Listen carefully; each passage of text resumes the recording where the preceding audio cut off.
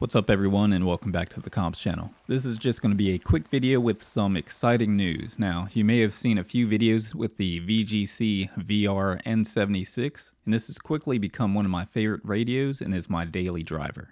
A big reason for that is the ability to pair the radio to a phone and use their HT app for sending APRS messages back and forth, which is something that the Yaesu APRS capable radios can't do since they're locked to only be able to do this from the radio itself. And with a frustrating interface that's difficult to type on, this makes sending messages back and forth difficult to do.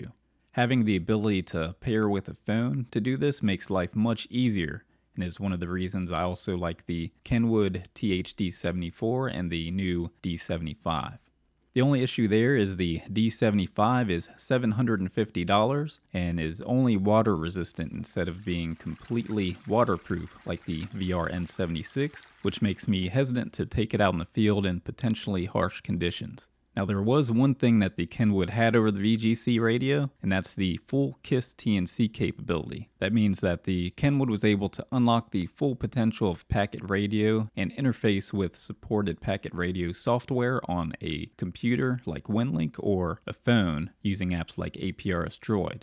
The VGC radios were locked to just using their HT app, which works but isn't without its faults. Now, you may have noticed by now that I'm using past tense while talking about this, and that brings me to the exciting news I wanted to announce, and that's that the VGC VR-N76 and its sister radio, the BTECH UV-PRO, now have firmware that supports KISS TNC.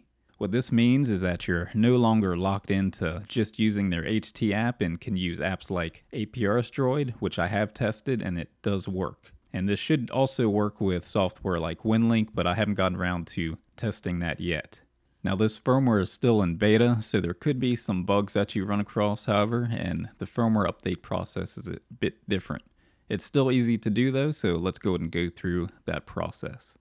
So to do that, open up the HT app if you're not already in it, then click on the three-dot menu on the top right, then select Device Settings. And you'll see a section with the firmware version. Go ahead and tap on that, and you'll either see no updates are currently available, or you'll see that there's an update available. If you do see an update available, go ahead and go through the normal update process and update that first, then return back to the firmware update screen until you see no updates are currently available. Now, the updates it's talking about are the regular firmware updates, but since we're going to be testing beta firmware, we have to unlock that by tapping on the text that says no updates are currently available 10 times, and then we'll see the option to download the beta firmware. Now again, this could have some bugs, but so far mine has been working well on the limited testing I've done with APRS Droid.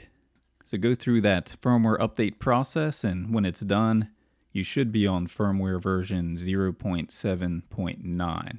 Now right after the update, you may see the same firmware version you were on before. Now on mine, I had to exit out of this device settings screen and go back to it so it'll refresh the page and see the actual current firmware version. Now, in order to use the KISS TNC, you can't have your radio connected to the HT app.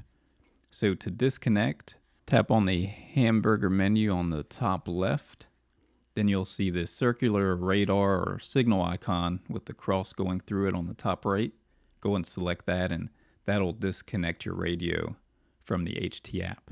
Now with that disconnected, we're ready to use the KISS TNC with other apps and software, so let's test that out with the APRS Droid app. So let's open up the APRS Droid app, and I'm starting with a fresh install here. And when you open up the app, you'll need to enter in your call sign, so let's go ahead and enter that in now. There's no need to enter in the APRS IS passcode since we won't be using that, and we can go and hit OK there. Now we just need to tell it to use our radio over Bluetooth. So to do that, tap on the three-dot menu on the top right, then Preferences, then Connection Preferences, and now Connection Protocol. Then from here we can select TNC KISS. And now we need to tell it which Bluetooth device to use by selecting TNC Bluetooth device. And you should see your radio listed either as UV-PRO if you're using the BTECH, or VR-N76 if you're using the VGC radio. Since we're using the BTECH for this demo, we'll go and select UV-PRO. Then from here, it's just a matter of hitting back a few times to get out of the menus. Then we can select Start Tracking to connect and start using the radio to send APRS packets back and forth.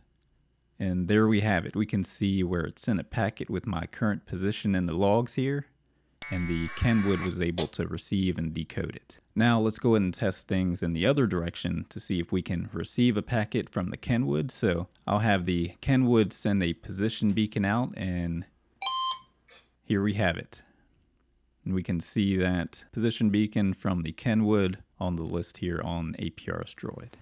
So there we go, full KISS TNC capability, all in a completely waterproof, rugged radio that costs 4 times less than the Kenwood THD75. Very excited for this added capability to these radios, and that really unlocks so much potential for what you can do. And we'll be testing this radio with other software like WinLink, but for now I just wanted to get this exciting news out about these radios. And if you'd like to pick one up, I'll have affiliate links to the VGC radio and the BTECH radio in the video description below.